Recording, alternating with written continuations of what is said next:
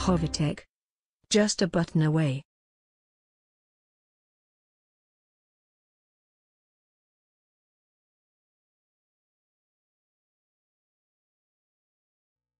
In this video tutorial, I'll be explaining how to fix something went wrong, can't play on voice recorder for Windows.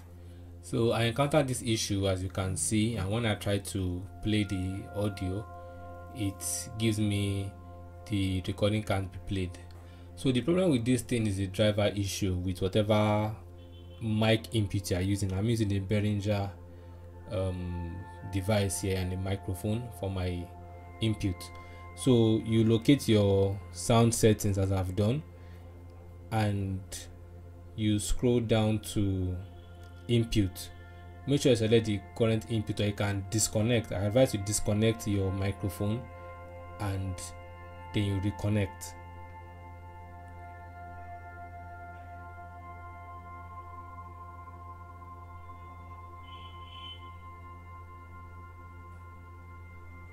Now if you have more than one mic, make sure you select it from the list, then you click on troubleshoot.